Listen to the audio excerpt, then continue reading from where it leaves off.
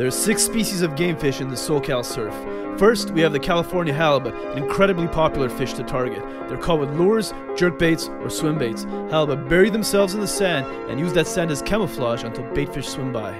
Calico bass. Slow to grow, let them go. The kings of the kelp forest. They have distinct checker patterns, are great fighters, and will viciously slam your bait up close to shore. Number 3. Rockfish. Another inhabitant of the reef, a rockfish will often fight harder than a halibut that is twice its size. They can be had on bait or lures and max out around 20 inches. White sea bass. In summer and fall, sea bass can be abundant in the surf zone, absolutely gorging on unsuspecting baitfish. Number 5. Cabezon. More of a cold water fish, this has been the best year of cabezon surf fishing in a very long time.